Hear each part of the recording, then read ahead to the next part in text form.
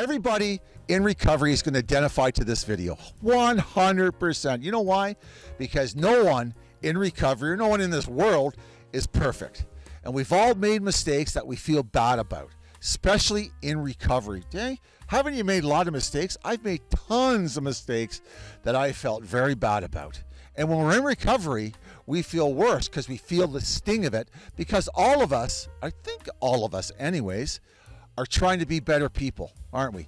In our relationships, our work relationships, our love relationships, every area of our life, we're trying to improve it, how we handle things, right? But sometimes, I don't know about you, but sometimes we screw up, don't we?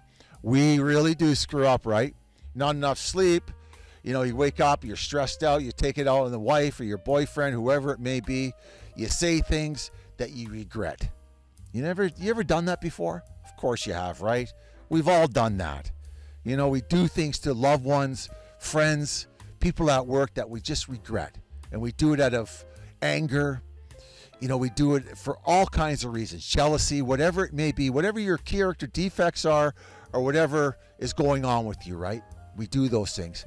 But there's another thing we do. And it's not just recovering alcoholics do it. We take out this invisible baseball bat and we start pounding ourselves for the mistakes we've made. You know, I shouldn't have told that guy to F off at work. You know, maybe I'm going to lose my job. And we go into this negative mode that we're helpless, we're hopeless, we're victims, we'll never get it right, we'll never be perfect. By the way, no one will ever be perfect. Anyways, we go into that mode, we go into that self-loathing state, and we stay there. And you know what the problem with that is? You know what the problem with that is this.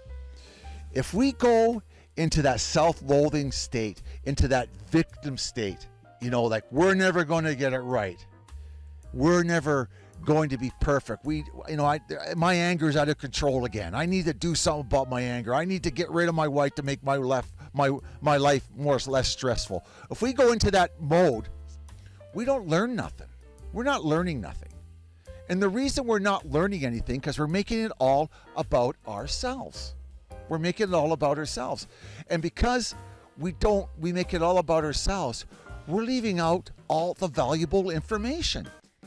We really are. Why'd you get mad at the boss or the person at work?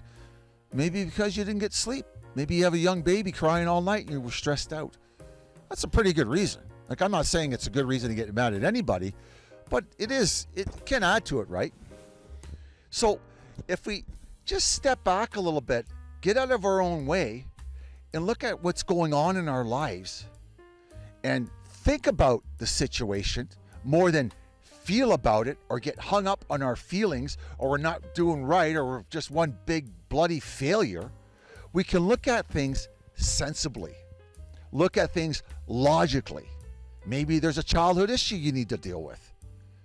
Those kind of things. You can look at things sensibly and do something about it. Or maybe there's nothing to do about it. Maybe you just go home and have a good night's sleep. Or maybe you go back to work and apologize. Or maybe you sit down with your wife and have a talk and tell her you're stressed out at work, something's going on. Let them know. And what that does is this. It creates a sense of learning. You're learning how to be a better person. You really are. You're learning, you're taking responsibility, but you're learning from the situation. So maybe you're working too hard, or maybe you should leave an hour and a half, 15 minutes earlier to work, for you're not so stressed out going down the parkway and you want to give the guy the finger because you're tired and you're stressed. There's all kinds of things going on. But if we get into self-loathing, if we get into that self-centeredness, we're not learning from it. We're not. We're making it all about us, all about our emotions, all about everything about us. But we affect other people in our behavior. We're affecting others. And we need to think about that and understand that it's not all about us. We live in a world with lots and lots of people, but we can't learn if we're not open and just to let it go and look around us, how it's affecting other people, and learn from it. You know, a problem is just an opportunity in disguise.